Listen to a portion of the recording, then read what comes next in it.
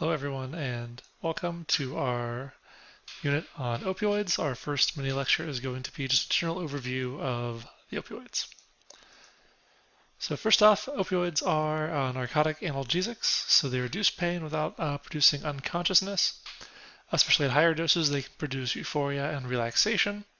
And at very high doses, we can see coma and death via respiratory depression, but we will talk a bit more about that later on.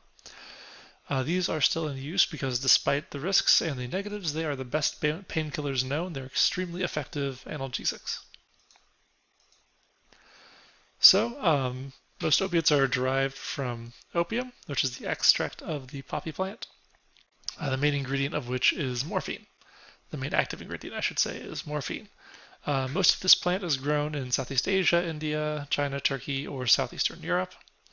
Had seen a medicinal and recreational use for thousands of years before today. And up until the 20th century, we saw use in both medicinal and recreational drinks and self-preparations for home. Laudanum was a drink made from opium that was consumed recreationally or as part of medical tonics. But of course, those things are illegal now as opiate use is much more tightly regulated. So there exist synthetic and semi-synthetic opioids, which are similar in structure to naturally occurring opioids, but are different in some important ways. So one that I'm sure you've heard of is heroin, which is created by the addition of two acetyl groups. This improves lipid solubility. If you remember back to our first unit on pharmacokinetics, enhanced lipid solubility means that it's able to cross barriers faster and reach sites of target action like our central nervous system much more quickly. Because the brain is reached much more quickly, it's much more potent. So that rapid action is responsible for the dramatic euphoric effects of things like heroin. There also exist partial agonists. We've discussed this type of drug previously. These bind but produce a lesser effect than a full agonist would. So examples of toluene, nalbuphine, and buprenorphine. These are partial agonists. These have fewer side effects and have a lesser risk of dependence. And we'll come back to some of these later on. So let's talk a little bit about the effects of opiates on our central nervous system. The influence on our CNS is influenced dramatically by the dose and the rate of absorption, right? How much you're taking and how quickly it's able to reach its target tissue are very important. At low to moderate doses, we see pain relief, pupil constriction, drowsiness, an inability to concentrate, and dreamy sleep.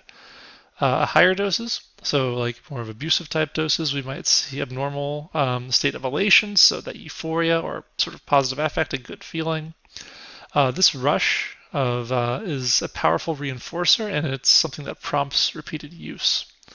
Aversive effects are also present, so things like dysphoria, restlessness, anxiety, and nausea and vomiting can also take place, and we'll talk a little bit more about the regions that underlie this as we move on. Nausea is actually an interesting property as it arises directly from stimulation of the area postrema, which is something we've mentioned previously. It's an area of the brain that's important for detecting the presence of toxins in blood. So these drugs can actually cause stimulation of the area postrema and cause nausea and vomiting. At very high doses, we see sedation that could lead to unconsciousness, hypothermia, low blood pressure, and very, very constricted pupils, or what we might call pinpoint pupils.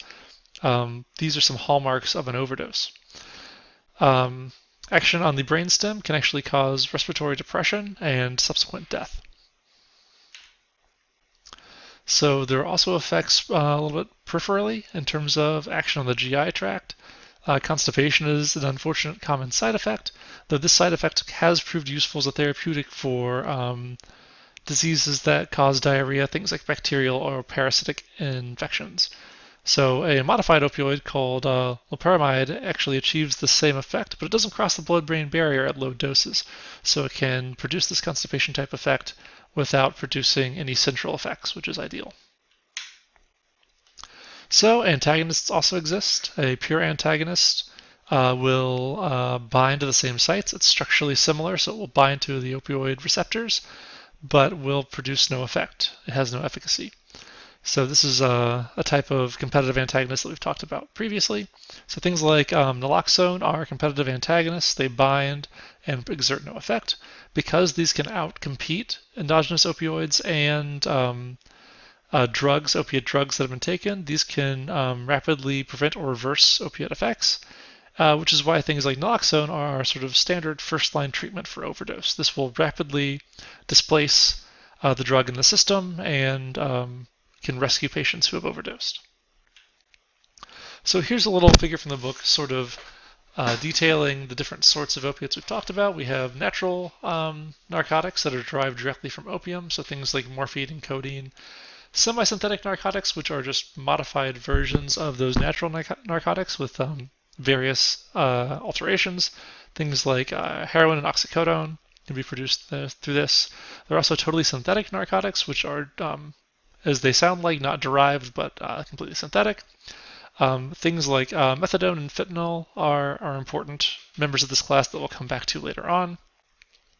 There's also the endogenous neuropeptides. So, I mean, it might not surprise you to know that because our brains have opiate receptors, our bodies do in fact produce their own opiate neurotransmitters, or neuropeptides. So we'll talk a bit about those as well. Just a brief word in the introduction here about the ongoing opiate crisis. And we'll talk about this in more detail later on in this chapter, but this is a national healthcare crisis with deaths related to opiate overdose nearly quadrupling since 1999. In 2018, we had over 67,000 deaths in that year alone. And as I mentioned, we have naloxone as a first line of response, and with sort of a way to reverse opiate overdoses if we can get there in time. Though this has been somewhat controversial, there are those that believe that first responders shouldn't carry this and shouldn't be rescuing addicts, and that furthermore, tax dollars shouldn't go to this kind of thing. From my personal point of view, I don't agree with that, and this is something we can get into a bit later on in the unit.